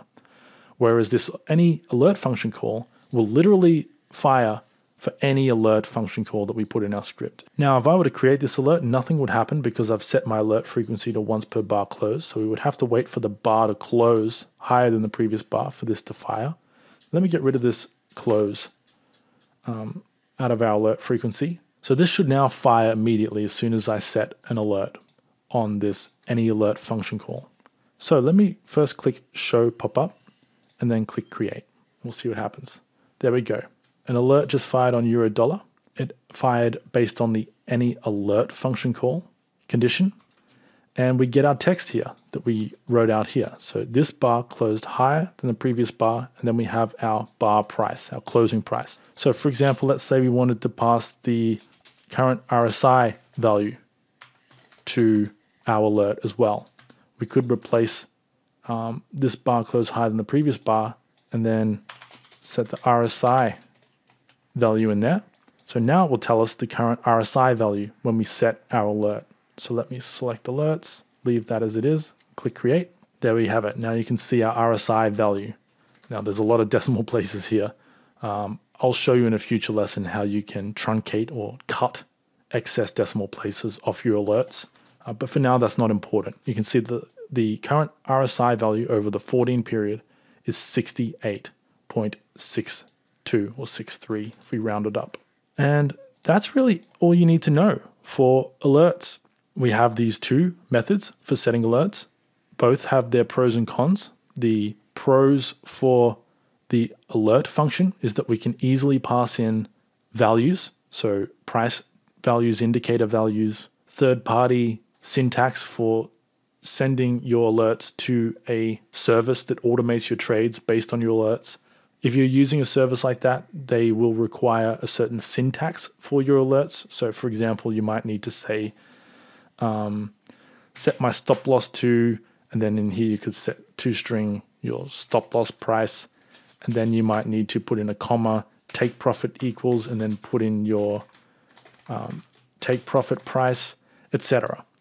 And then you could send this information to a third-party API using a webhook, using this.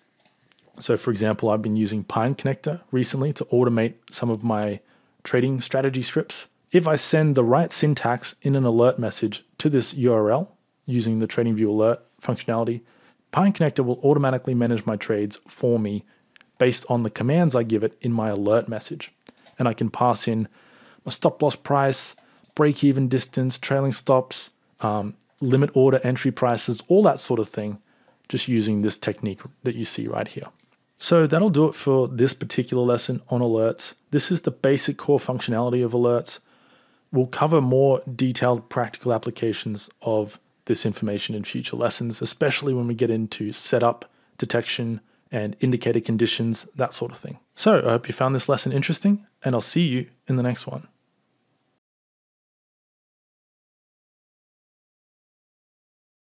Hi traders, welcome back to another lesson. In this lesson, we're going to be breaking down the plot function, and I'll be demonstrating how you can use it to plot data onto your chart. So the plot function is used to plot numbers onto the chart, and numbers only. We can't plot any other data type other than numbers using this particular function. So here we are just plotting the closing price onto our little indicator box here.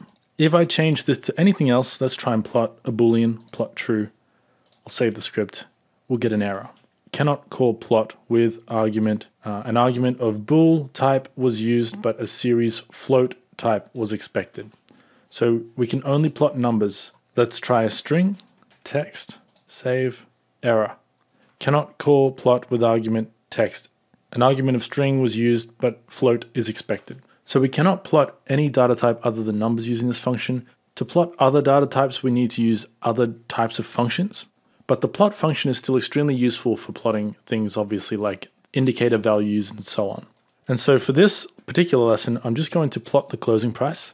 And I'm going to walk you through the various parameters that this plot function takes that we can use to manipulate its output. So the first thing it takes is a series, and this could be anything. It could be a price value, open, high, low, close. It could be an indicator value. It could just be a number that we want to plot. So here we can plot the number 1 across our chart. We can also title the function. So I'm going to call this our plot, save the script. And now if I open up the settings menu by clicking on this little cog icon, here on the style tab, you can see that our plot now has a title. If we don't title our plot, then it would just be called plot. So the purpose of titling your plots is to make it easy for your user, the users of your script, to know what your plot does. And maybe they want to turn it off or change its color or its style. The next parameter we have to work with our plot function is the color parameter. So you can set the color to anything you want. By default, it's usually blue, but you can set this to any inbuilt color or custom color that you want. So for now, let's set it to purple. Save the script, and we have a purple line. The next parameter this plot function takes is line width. So this ranges from 1 to 5, I believe. So by default, it's 1, which is the thinnest line you can plot. If we set it to 5, it becomes very thick, like so.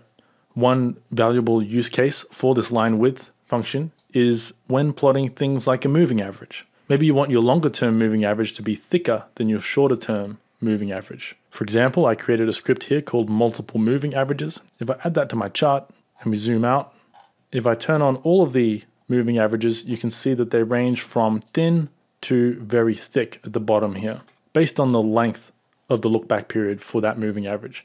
So that's one useful practical use case for this line width parameter.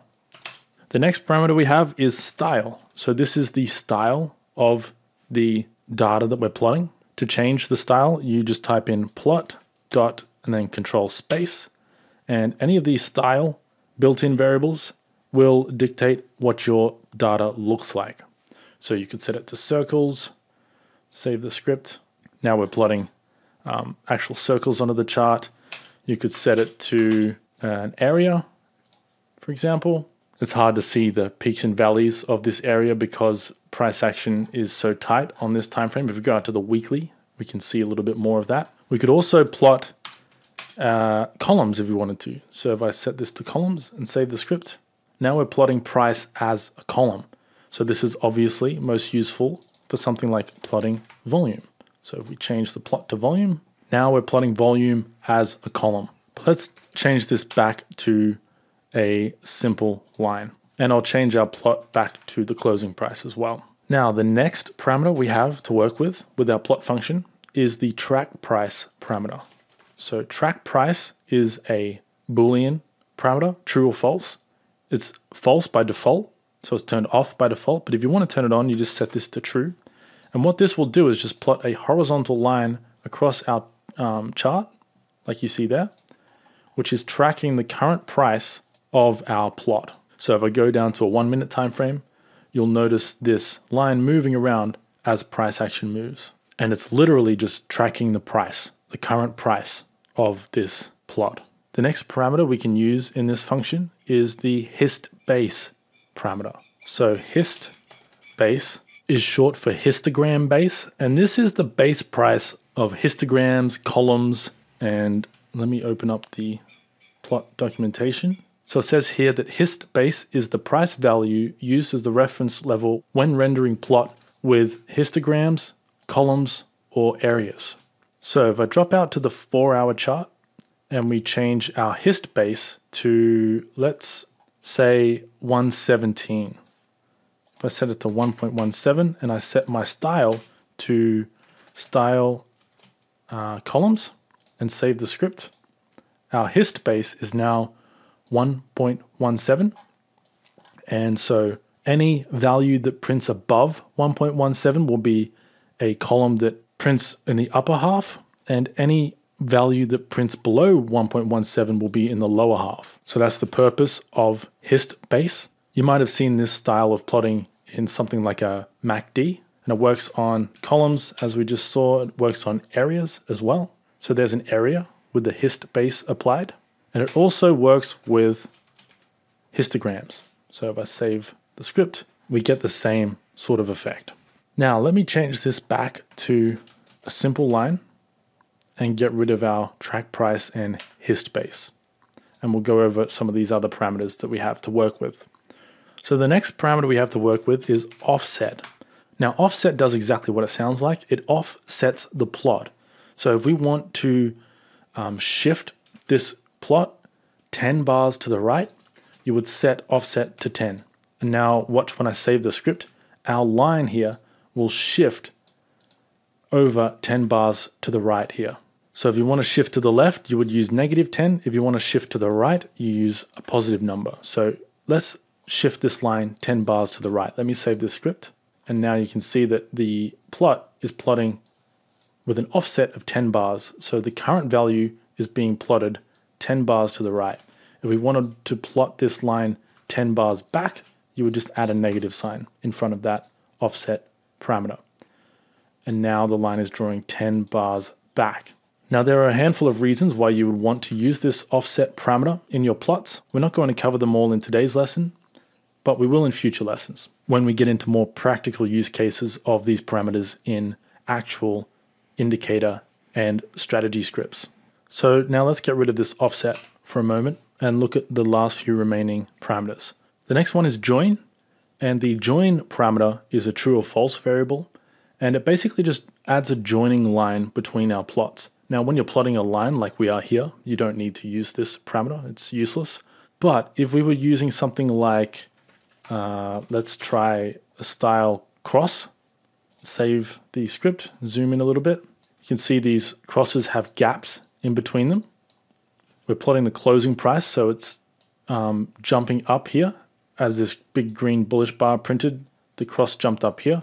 If we set join to true and save the script, now we have a line connecting all of our shapes. So any shape that has a gap between it, you can draw a line between them using the join parameter and setting it to true. The next parameter we can work with is editable. So by default, all of our plots are editable. But if you want to stop the user from changing your plot for whatever reason, personally, I've never used this parameter, but maybe there's a reason why you might want to prevent users from editing a certain plot in your script. You can set this to false. So by default, this is always true. But if we set it to false, watch what happens. Before I save the script, we'll open up the settings menu, and here's our plot here. If I save the script, wait for it to update, and then open the settings menu again, you'll notice that our plot style settings are gone. We can no longer change the style of this purple plot. Again, I don't know why you would want to limit the customization of your script by your users, but the option is there if you need to. Now the next parameter we can work with is show underscore last. And show last basically just tells the script how many plots to display on the chart. So if we set show underscore last to 10, for example, we will only show the last 10 plots onto our chart. So let's save the script. And now you can see we only have 10 plots drawing onto the chart. So you won't need to use this often. I never have, but it could be useful in certain scripts where you don't want to show historical analysis. You only want to show the most recent analysis onto your chart. For example, maybe you want to reduce clutter from your chart if you're drawing something like support and resistance levels. For example, maybe you don't want your chart covered in lines that were drawn hundreds of bars ago. You just want to show the last handful. And now the final parameter we have to work with when it comes to plotting data to our chart is the display parameter. The display parameter just basically turns on or off the drawing of your plot. So by default, it's obviously enabled, but if you want to, you can hard code your plot to set it to display.none, and then the plot will not draw onto your chart. This is great for debugging, so maybe you have some functionality in your script that you want to be able to check visually what it's doing from time to time, but you don't actually want that information drawing onto the chart all of the time. You can set display.none in your plot parameter, and then in order to actually see this drawn to the chart, you need to come up to the settings menu and turn it on here by clicking on this little checkbox. Now, when you set this to display.none, it does stop drawing the actual indicator value. As you can see here, we don't get our value plotting. So this essentially just turns the plot off completely. But let's say that you don't want the data actually plotting onto your chart, but you still want to see the number. The best way to achieve this is using transparency. Now we'll cover the color functionality in Pine Script in a future lesson. We won't go into detail in this lesson, but just really quickly to show you how it's possible to set a plot to be transparent, you can use the color.new function.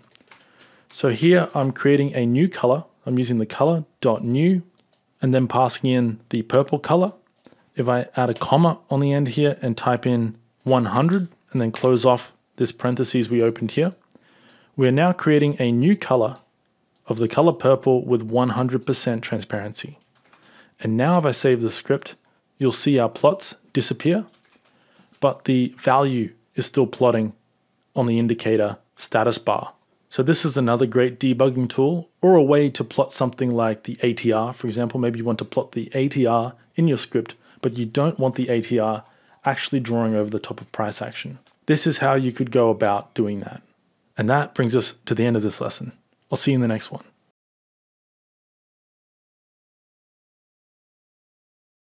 Let's have a look at one of the most simple technical analysis conditions we can check for in Pine Script, which is moving average crosses. Now, this is not a trading lesson. I do not encourage you to trade moving average crossovers and cross unders. They may be profitable with the right rules, the right set of rules and entry reasons, etc.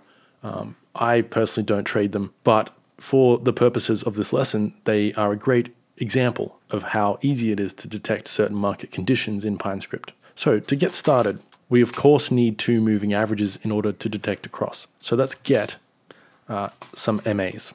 And again, just today, because it's my favorite moving average, I'm going to use an EMA, an exponential moving average, but you can use any moving average type you like. I'm going to set EMA1 to TA.EMA, and we'll base it on the closing price as always. And this one will have a length of 50. And then the second EMA will have a length of 100. So now before we proceed, let's draw the MAs onto our chart. And I will style the first one with the color green, and the second one can be red. So let's save the code, make sure that this is working fine. There we go, two moving averages on our chart. Now, let's detect our crosses, our crossovers and cross unders. So we'll create two variables here, two new variables called MA crossover and MA cross under. Now for our crossover and cross under, we're going to use the inbuilt function ta dot, and then if I start writing cross, here we have our various options. Now cross will detect either a crossover or a cross under. For today, we're going to separate these two into their own variables. And so for crossover, I'm going to use crossover, obviously. And for cross under, we'll use ta.crossunder. And now these functions take two parameters, two values that need to cross. These could be any values. They don't need to be moving average values. They could be anything. MACD lines, for example, or the RSI crossing over a certain threshold. For today, we're just going to put in EMA1 and EMA2. If I copy that into our second function here, we are now detecting our MA crosses. And at the bottom of our script, I'm going to draw crosses.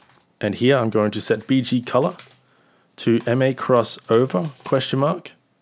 If the moving average has crossed over the other moving average, if EMA1 has crossed over EMA2, I'll set the background color to color.green. Otherwise, I'll do nothing with the background color. Set it to NA. I can copy this line of code, paste it underneath, change this to cross under, and we'll change the color to red. And now, if I save my script, we'll be getting the background color of our chart changing based on which cross happened. So click save. And that will do it for this lesson. Very simple one here. Just, again, introducing you to the TA namespace and combining some of the things we've learned so far to create practical indicators that can be actually useful in our trading. Anyway, I'll leave this one here and I'll speak with you in the next lesson. The source code will be below if you want to play around with this. Hello, my friend. Well done. You made it to the very end of this very long video. Congratulations. You are one of the few traders who actually commit to learning this stuff. Obviously, I have access to the metrics and analytics of my videos in both YouTube and on my course website, and you would be surprised how few traders actually commit and make it to the end. Most give up halfway through, so well done for making it this far. You should now be able to go out and start playing around with Pine Script and start writing your own scripts, but if you do run into trouble or you want further guidance, make sure to check out my mastery course. I recently re-recorded all of the content for Pine Script version 5, so this is the new and improved version. I've stepped up the content a lot, and the new course has over 140 lessons and counting. I haven't even started recording the strategy section yet. I'm about to start doing that this week. So if you found this free basics course interesting, I think you will love the mastery course. We have a lot of great reviews here from traders who have gone through the course.